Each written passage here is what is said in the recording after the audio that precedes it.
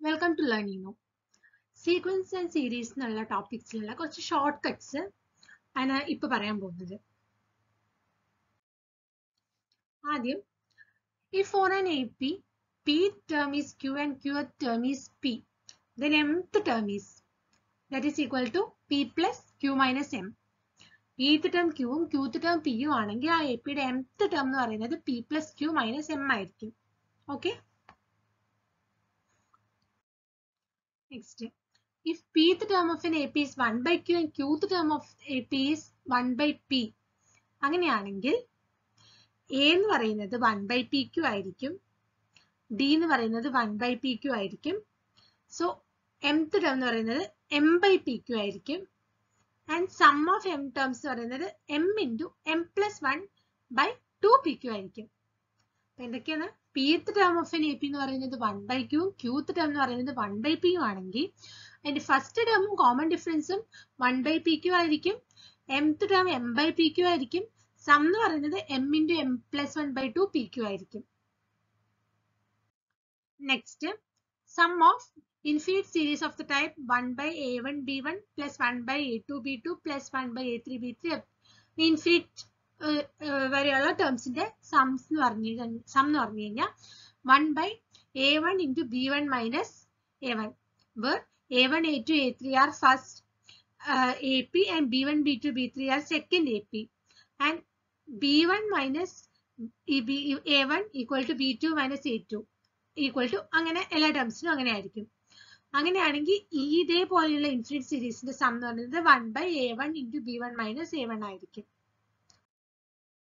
Next, fourth one എന്ന് പറയുന്നത് for x belong to R, this denotes the greatest integer less than or equal to x, the greatest integer function.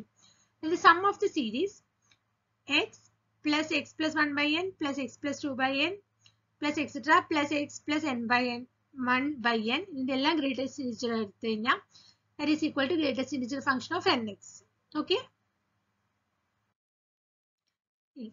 അഞ്ചാമത്തെ, to convert recurring decimals in fraction from removing the decimals and recurring, then subtract that number which is no recurring decimals. Then divide by many nines as many digits has recurring decimal and many zeros as many digits has no recurring decimal. ആറാമത്തെ, sum of series in the form k plus kk plus kkk plus etc up to n terms, that is equal to k by 81 into 10 to the power n plus 1 minus 9n minus k, where k is a non-zero digit. Okay? ഇതേപോലെയുള്ള സീരീസിന്റെ some k plus kk plus kkk plus etc എന്ന് പറഞ്ഞ് 10 ടേംസിന്റെ some എടുക്കുകയാണെങ്കിൽ k by 81 into 10 to the power n plus 1 minus 9n minus 10 ആയിരിക്കും. Okay? Seventh one, sum of a series of the form 0 plus k, 0 plus kk plus 0 plus kkk etc up to n terms ആണെങ്കിൽ k by 81 into 9n plus 10 to the power minus n plus minus 1, where k is non-zero digit. ഇതായിരിക്കും. ഇതേപോലെയുള്ള സീരീസിന്റെ some 0.k plus 0.kk plus 0.kkk plus etc എന്ന് വരികയാണെങ്കിൽ k by 89 into 9n plus 10 to the power minus n minus 1 ആണ്. Okay. Next, product of n GMs inserted between A and B is equal to nth power of the single GM between A and B. എയും ബിയും രണ്ട് numbers, അതിൻ്റെ ഇടയിൽ n geometric means insert ചെയ്യുകയാണെങ്കിൽ അതിന്റെ product എന്ന് പറയുന്നത് സിംഗിൾ മീനിന്റെ nth പവർ ആയിരിക്കും, സിംഗിൾ ജോമെട്രിക് മീനിന്റെ nth പവർ ആയിരിക്കും. Product r equal to 1 to n, gr is equal to g to the power n. ഇത് g എന്ന് പറയുന്നത് നമുക്കറിയാം, ഓൾറെഡി അറിയാം, എ ഡിയും ബി ഡിയും single geometric mean, that is equal to root of A B. അപ്പോൾ അതിന്റെ ഈ പ്രോഡക്റ്റ് എന്ന് പറഞ്ഞു കഴിഞ്ഞാൽ അതായത് n geometric means inserted between A മീൻ ബിയുടെ പ്രോഡക്റ്റ് എന്ന് പറയുന്നത് product r equal to 1 to n gr ആണ്, that is equal to g to the power n, g to the power n, where g is root of ab. Okay.